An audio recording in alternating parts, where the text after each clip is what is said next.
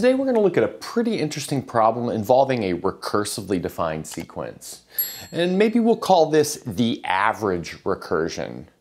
And so let's take seeds A0 and A1, where A0 is A and A1 is B. And then we'll define an plus 2 to be the average of the previous two terms. So in other words, it's an plus 1 plus an over 2. And this is going to hold for all n bigger than or equal to 0. So notice this recursion takes over at a2. a2 will in fact be the average of a and b. And then our goal is to determine if the limit of this sequence exists. And then if it exists, find its value. Okay, so let's do a little bit of exploration on the first couple of values to see, what's going on here. So as we said before, a2 will be the sum of the previous two terms divided by 2. In other words, the average of the previous two terms. That'll be a plus b over 2.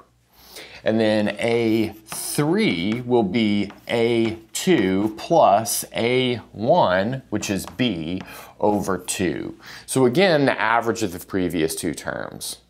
But we know what a2 is from our previous step. So this is a plus b over 2 plus b all over 2. So we've got some sort of thing like that to simplify. And it's pretty easy to simplify, and this will reduce to a plus 3 times b over 4. And we can see that maybe multiplying this numerator by 2 to clear this, and then the denominator by 2, and then combining like terms. And then let's see, a4 will be a3 plus a2 over 2. But that's going to turn into a plus 3b over 4 plus a plus b over 2 all over 2. But then we've got a little bit of simplification to do there. And what you'll see is that we get 3a plus 5b over 8. So you can check that, but that's what you'll end up with. And then maybe I'll write one more down. Let's look at a5. And I won't go through the calculation, but what you end up with here is 5a plus 16, or 11b I should say, 5a plus 11b over 16. So looking at this, I think maybe it's kind of clear that this will converge.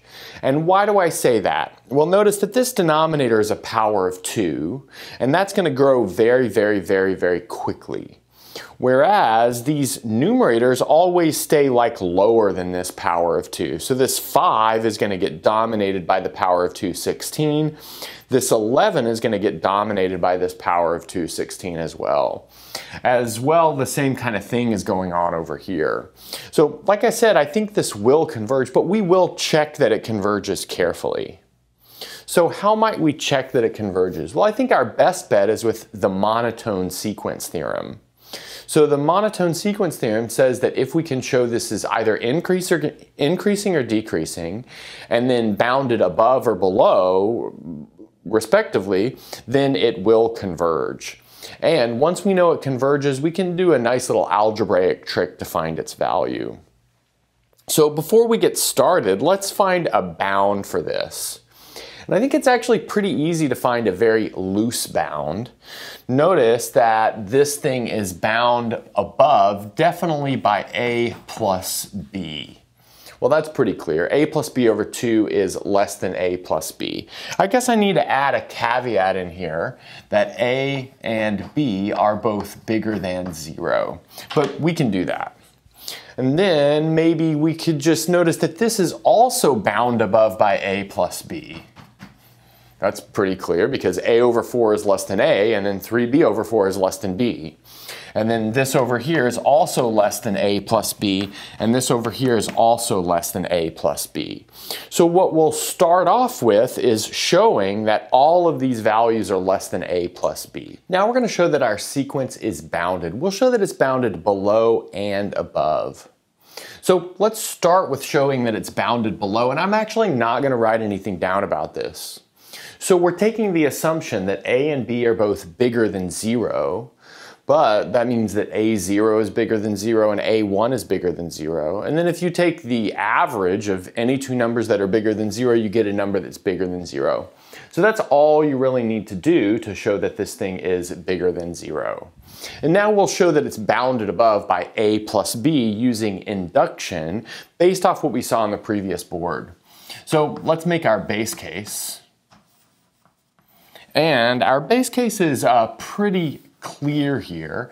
Let's notice that if we take n equal to 0 or n equal to 1, we'll need both base cases in this case because we're doing a strong induction proof. This will lead us to see that A0 is equal to A, which is less than A plus B, and that's because B is bigger than 0. And then A1, which is equal to B, is less than A plus B, and that's because A is bigger than 0 by our assumption over here. Okay, now from here, let's make our induction hypothesis, and like I said, this will be a bit of a strong induction hypothesis. So let's suppose for some k bigger than or equal to 1, we have the following inequalities.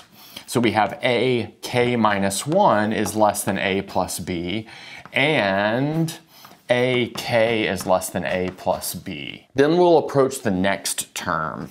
So let's consider a sub k plus 1, which is the average of ak and ak minus 1 by our definition over here. But then we can apply our strong induction hypothesis to get that this is less than a plus b all over 2, but that's clearly equal to a plus b. So let's see, we have ak plus 1 is less than a plus b after assuming that ak minus 1 and ak were less than a plus b.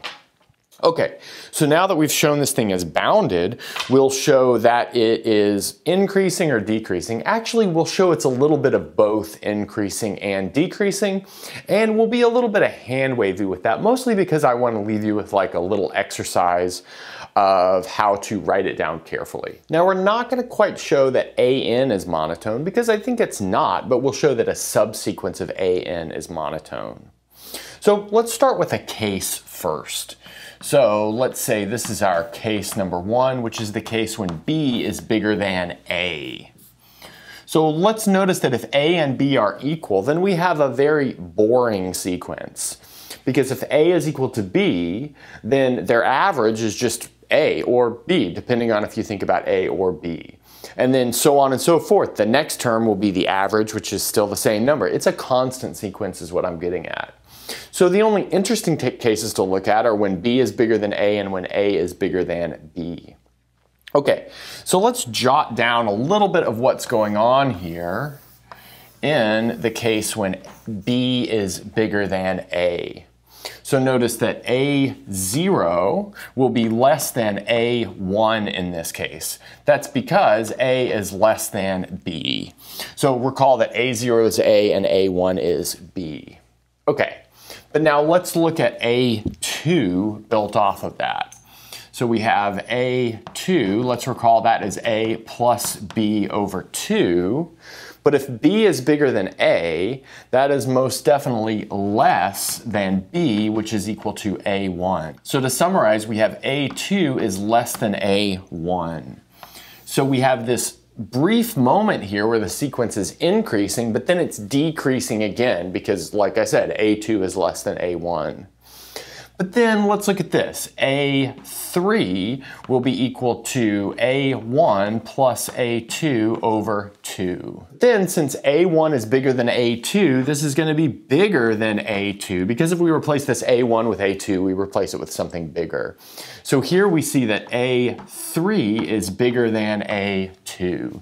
So you can see that we've got this increasing and then decreasing and then increasing and then decreasing and so on and so forth. So what it looks like we have is the following. So I'll write it like this. It looks like A2n is less than A2n minus 1. So that's like what's going on right here. And then A2 2n plus 1 is bigger than a 2n. So let's put a little box around that. And that's in fact something that we can easily prove by induction by using our data collected over here as the base cases. Okay, so just to reiterate, the 2nth term is less than the 2n minus first term, whereas the 2n plus first term is greater than the 2nth term. So that motivates us to maybe try and compare all of the even terms with each other and all of the odd terms with each other. So let's see if we can do that. Let's see if we can compare A2 with A0. So let's notice A2 is equal to A1 plus A0 over 2, but that's equal to B plus A over 2, but that's going to be bigger than A plus A over 2, which is equal to A, which is equal to A0. So we've got A2 is bigger than A0. Well, let's look at A4. So A4 is equal to, let's see, A3 plus A2 over 2, but then A3 is bigger than A2 by this rule right here. So this is bigger than A2 plus A2 over 2, which is A2. So let's see, A2 is bigger than A0, A4 is bigger than A2, and then I think that we can probably build all this up to show that A2n plus 2 is bigger than A sub 2n. So we technically need to prove that by induction, but I'll leave that to you. And then we can play a similar game with the odd terms. So let's do that over here. So let's start with A3. And notice that A3 is equal to what? A2 plus A1 over 2. Okay, but what's A2? Remember that A2 was equal to A plus B over 2, and then A1 was simply equal to B. So we had something like that. But then what did this simplify to? This simplified to A plus 3b over 4. I think we did that calculation a little bit earlier. But now let's notice that's less than what we get if we replace a with b. So this is b plus 3b over 4, which is equal to b, which is equal to a1. So we have a3 is less than a1. So it looks like we have the even terms increasing and the odd terms decreasing. So that's pretty interesting. Okay, so let's summarize all of that at the top of the next board, and then we'll work towards finding the limit. But now we've showed that the even terms are an increasing sequence, the odd terms are a decreasing sequence, they are both bound above and below, so that means they both individually converge. Now we'll show that they in fact converge to the same value. Then after that, we'll show what that value is. So let's maybe start with this. Let's say L is the limit of the even terms. And so that'll be the, like I said, limit as n goes to infinity of a sub 2n plus 2. That's like the limit of the even terms pretty clearly. But notice that that is the same thing as 1/2 times the limit as n goes to infinity of a sub 2n plus a sub 2n plus 1 using our recursion over here. Okay, but now let's introduce the limit of the odd terms as well. Let's say that m is the limit of the odd terms. Recall that we know that both of those limits exist by the monotone sequence theorem. We don't know that they're the same yet. So this is the limit as n goes to infinity of a sub 2n plus 1. Okay, but then applying the recursion, that's 1/2 the limit as n goes to infinity of a sub 2n plus a sub 2n minus 1. But now notice that this right here is exactly 1/2 L plus m, and this is also 1/2 L plus m. Just by taking limits of each of the individual parts. Again, we can split those limits up because we know that they exist. But look what we have. We have m is equal to 1/2 L plus m, which is equal to 1/2 L plus m, which is equal to L. So that's a weird roundabout way of doing it, but I think that's kind of a nice approach to show that these two limits are in fact the same and thus the limit exists. And now that we have that, we can go about actually calculating the limit. We just determined that our limit existed. Now we're ready to take our value, or to calculate our value. Let's take our recursion over here and rewrite it a little bit.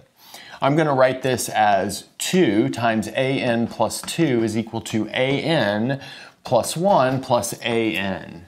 And then I'll write down a bunch of copies of that equation for different values of n. So notice we have 2a sub 2 is equal to a1 plus a0. 2a sub 3 is equal to a2 plus a1. 2a sub 4 is equal to a3 plus a2, all the way down. So 2a sub n is equal to a sub n minus 1 plus a sub n minus 2. So we've got these, what are they? N minus 1 total equations. And now we'll take the sum of these n minus 1 equations and see what we get. So taking the sum on the left-hand side, we'll have 2 times a2 plus a3 ending at an. And then taking the sum on the right-hand side, we'll notice that we've got an a0 by itself. We have two a1s, so let's write that down. We have an a0 plus two a1s. And then we've got two a2s, two a3s, so on and so forth, up to 2an minus 2s. So an an minus 2 will match with an an minus 2 right here.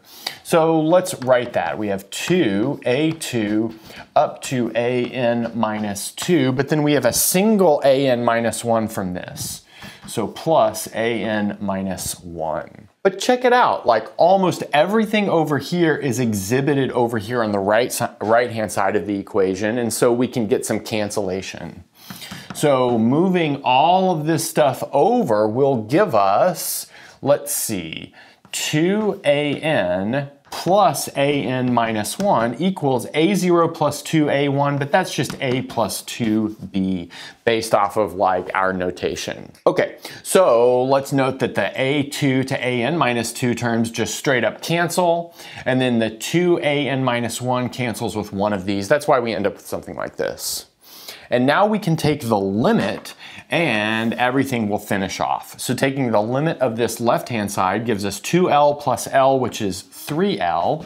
Then the right-hand side is a constant a plus 2b. So in the end, we have l is a plus 2b over 3. So that is the value of our limit. And that's a good place to stop.